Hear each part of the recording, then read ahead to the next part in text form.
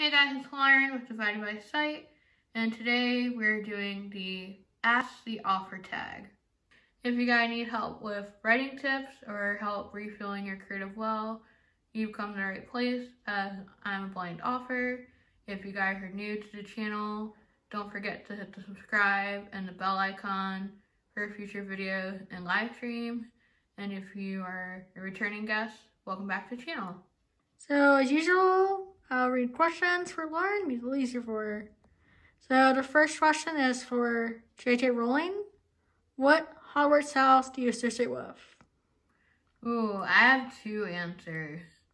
So, obviously, my primary house would be Gryffindor, for being brave and protecting their friends and family, and kind of being like stubborn and arrogant in a way, but like going into things head first and not really thinking things through. And my second answer would be Hufflepuff, because they're kind, friendly to those they meet, and always willing to help others. Next one is Stephen King. Do you believe in ghosts? It's a hard question. I definitely think that there are things out there that we can't explain, but I don't know if I would say I believe in ghosts. I believe that there's another realm out there that we don't know. Next one is John Green. If you could go anywhere, real or fictional, where would you go? Ooh, I have two answers. But they are technically both real. So my first answer would be Scotland. Woo! Yeah. Well, or I think it's tied with like exploring more of Europe, and we have been to London. And I would like to visit other countries outside of the US. And then my other answer is real, but it's inspired by the Phantom of the Opera, which is the Paris Opera House. Not surprised. No, I want to go in and see what it looks like. Next question is Suzanne Collins. Who is the one person you can't live without?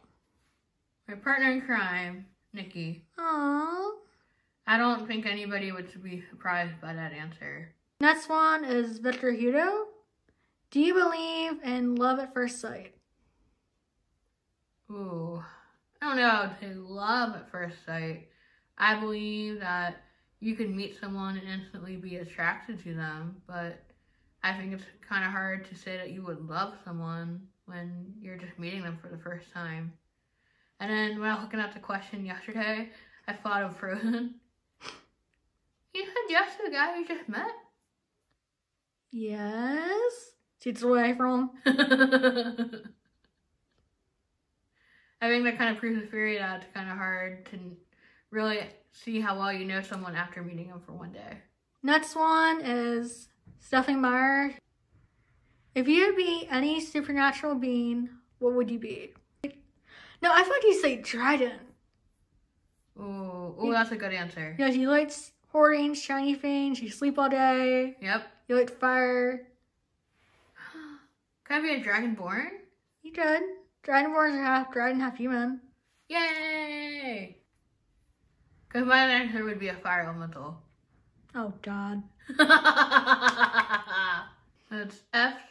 Scott Fitzgerald who wrote The Great Gatsby. Right. And question was, if you had unlimited funds for one day, what would you spend it on? Ooh, that's a hard question.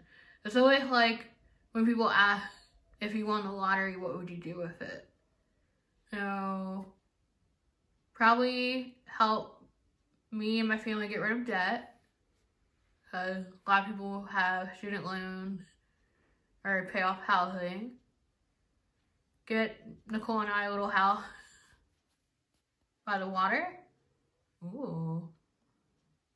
My little oceanfront property. Mm-hmm. Remember, it's unlimited.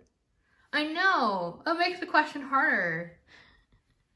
Donate a bunch to charities, especially those that are doing research for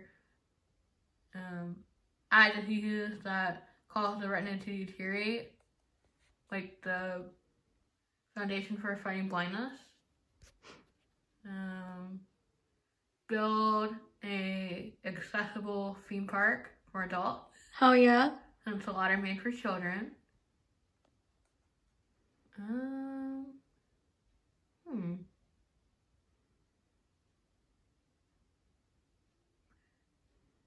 guess the other thing would help Nicole open her own cafe. Aww. And I could just be like a food critic.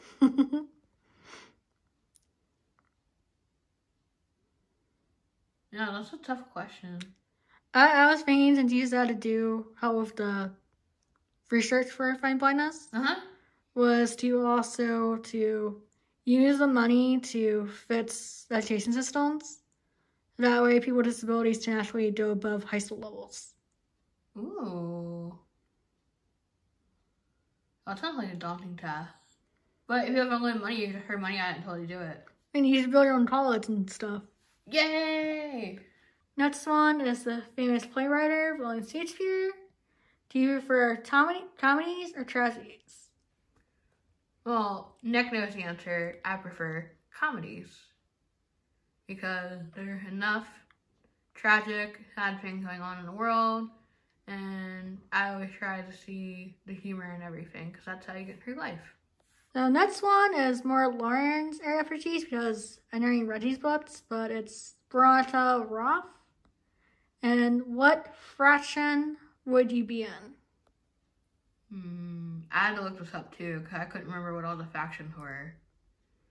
I guess if I had to pick one, because I like the idea of those that are factionless, like they don't belong to one group. But if I had to pick one for the question, I would say Amity, because they're all for being kind and good to others, and also they farm and harvest a lot of the foods that are distributed to the other factions. So I might butcher this one, I apologize. The author is David Levithan. Or if that's not it, then it's listen up. If you could be anyone else for one day, who would it be? So I had to rethink this answer, but I think it would be cool to be a writer for Disney. That's a good answer. And let's face it, there's nothing good coming from Disney right now. Yeah, and then you could have your story about the life, and you can help reshape how they see the whole Disney trope. Because even after Frozen, like, they're still... It feels like they're still resisting the old idea that there is, like, some part of the princess that has to be saved. No, Frozen still fits that because Elsa had to be saved by her sister. So it's still there. Yeah, but why couldn't she just be the hero of her own story? Why can't Anna be the hero instead of Elsa? Or why couldn't the story focus on Anna instead? Oh. Next one is H.G. Wells. If you traveled to any point in time, where and when would you go? I'm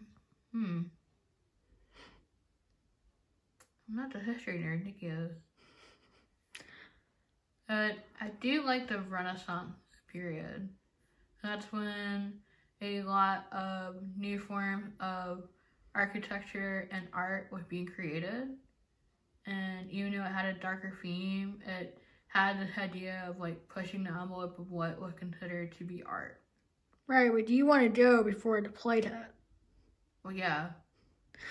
It made me of the episode for Family Guy where Brian is about the time and we're like, oh, Brian, are you a Harry Potter series? So if you guys liked the video, I thought this was a fun tag to do because it incorporated well-known authors and authors that I admire, and with some fun questions to ask the author. And if anybody wants to do the video, feel free to do it. I choose you! As always, don't forget to like, subscribe, and hit the bell icon for future videos and live streams. The fantasy anthology is still open. It will be open until April of next year. Woo! So if you guys have any poems, short stories, art or songs that feature magic or mythical creatures, feel free to reach out to me through the channel or my email if you'd like to submit to the anthology. And as always, find a way to be creative today, and I'll see you in the next one.